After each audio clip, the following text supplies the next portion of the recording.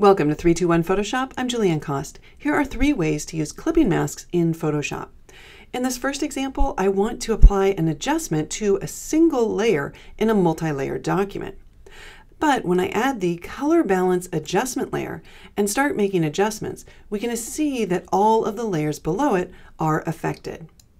We can isolate the effect using a clipping mask. I can choose Layer, Create Clipping Mask, use the shortcut Command-Option-G on Mac or Control-Alt-G on Windows, or if the Properties panel is showing, I can just click on the Create Clipping Mask icon. Now, as I modify the adjustment layer, it's only going to affect the layer that it's clipped to. In the second example, I'm going to use a clipping mask to clip a photo to a layer. I'll start by holding down the Option key on Mac, Alt key on Windows, and then dragging a copy of the photograph above the type layer. Then we can use the shortcuts that I mentioned before, or on the Layers panel, I can hold the Option key on Mac, the Alt key on Windows, and position the cursor over the line that separates the 2 layers in the Layers panel. When I see the icon switch to a downward pointing arrow, I can click to create a clipping mask.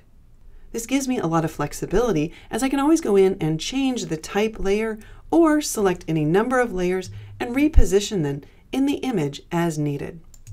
In this third example, I want to display a photograph in the 3 shapes, but without merging the shapes to a single layer. I'll select all 3 shapes and use Command-G on Mac, Control-G on Windows to place them in their own group. I'll toggle on the visibility of the layer that I want to display in the group, hold down the Option key on Mac, Alt key on Windows, and click between the photo and the group to create the clipping mask. This makes it very easy for me to reposition the photo or reposition a shape at any time. I'm Julianne Cost. Thanks for watching.